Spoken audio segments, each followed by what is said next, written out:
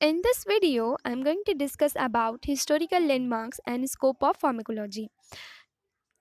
Historical landmark में हम उन इवेंट्स को, उन महत्वपूर्ण इवेंट्स को पढ़ते हैं जिन्होंने इतिहास को बदल कर रख दिया, अर्थात इतिहास के वे बड़े बड़े इवेंट्स जिन्होंने फार्माकोलॉजी को एक नई दिशा दी, वे डिस्कवरीज जिन्होंने फार्माकोलॉजी के डेवलपमेंट को एक नई दिशा दी. So the birth rate of pharmacology is not clear cut, क्योंकि फार्माकोलॉजी की शुरुआत कब से हुई होगी हम फिक्स बता नहीं सकते. ड्रग्स का यूज़ कब से हो रहा है, मेंस पे, एनिमल्स पे, ये कहना, इसका फिक्स डेट इतनी तारीख से हुआ, इस समय से हुआ, ये कहना संभव नहीं है, क्योंकि ये बहुत पहले समय से हो रहा है. जब से ह्यूमन ने धरती पर आए हैं तब से हो रहा है. For thousands of years most drug were crude natural products of unknown composition and limited efficacy. Crude का क्या मतलब होगा? क्रूड मतलब होता है अनरिफाइंड या अनप्रोसेस्ड, अर्थात कच्चा या अशोधित. हज़ारों सालों तक जो ड्रग्स है वो क्रूड फॉर्म में यूज़ हुए, मतलब नेचुरली जो चीज़ प्राप्त हुई. मान लीजिए हमें कोई मेडिसिनल प्लांट मिला, हमने उसका एक्सट्रैक्ट निकाला, डायरेक्टली उसको पेशेंट पे यूज़ किया ट्रीटमेंट के लिए.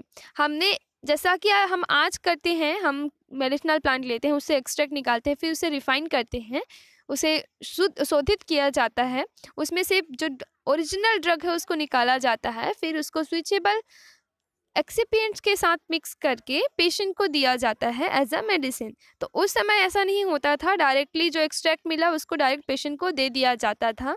आपने ये आयुर्वेद में भी सुना होगा.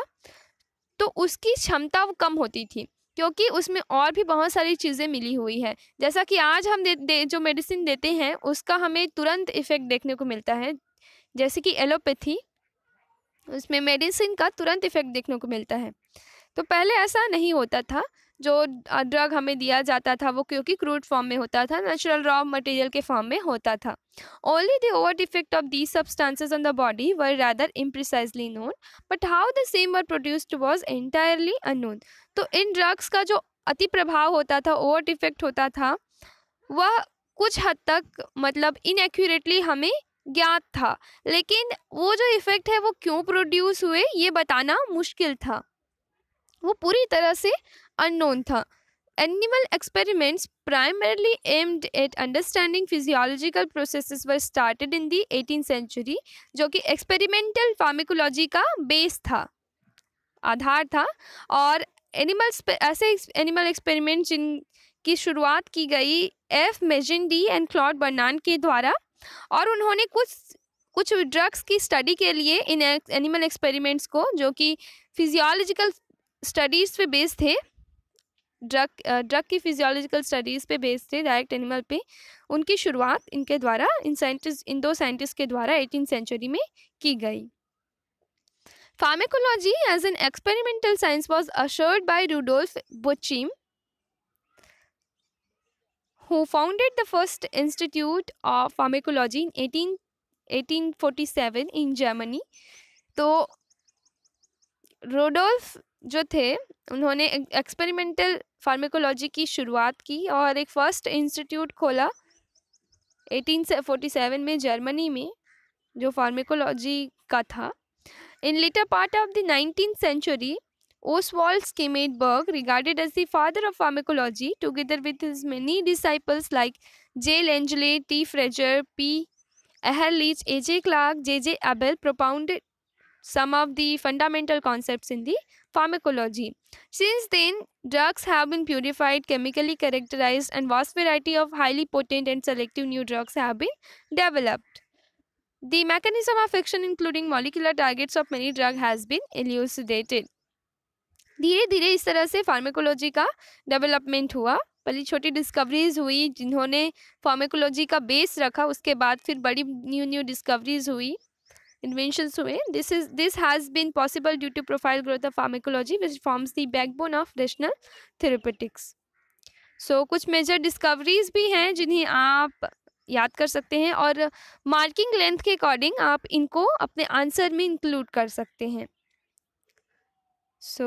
ये रहे कुछ महान साइंटिस्ट के महान डिस्कवरीज जिन्होंने फार्माकोलॉजी, जो कि फार्माकोलॉजी के हिस्ट्री के लैंडमार्क्स थे, जिनकी वजह से फार्माकोलॉजी आज एक सेपरेट साइंस के रूप में ग्रो कर पाया है, डेवलप हुआ है.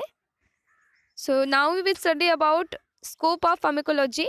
The scope of pharmacology is rapidly expanding. वैसे तो pharmacology के main दो divisions है, pharmacodynamics and pharmacokinetics, but उसके अलावा भी कई छोटे छोटे और divisions हैं, तो उनको भी हम इस scope of pharmacology में include करते हैं.